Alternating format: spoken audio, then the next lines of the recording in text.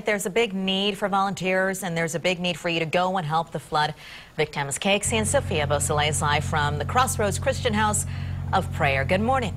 Hi, good morning, Sally. You know, I was at Travis County Commissioner's Court earlier this week. I heard the plea from leaders there. I've heard it from charity workers in the area.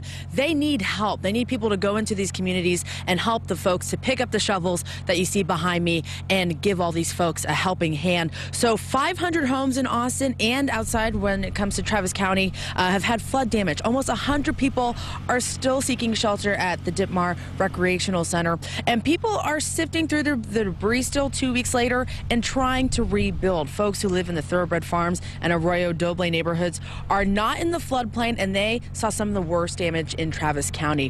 One woman, Inez Garza, was swept away from her home in the Thoroughbred Farms neighborhood last month. We spoke to one of her neighbors who says they've lived there for decades and never experienced any type of flooding like this. The water came in inside like 4 feet. And so everything that was 4 feet and under inside the house got wiped out. We had to get rid of everything. What we really just said was clothes. We were able to wash those.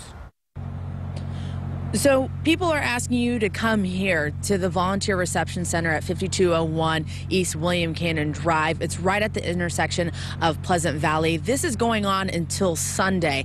You have to be 18 years or older, and the doors open at 8 o'clock. You register, you get briefed on what exactly you need to do. So make sure you wear the proper clothing in order to go into these neighborhoods and help out. Coming up in 30 minutes, we're going to talk to the Salvation Army, and they're going to tell us exactly what they need from you to help give back to these folks so they can get back on their feet. Reporting live from Southeast Austin, Sophia Beausoleil, KXAN News.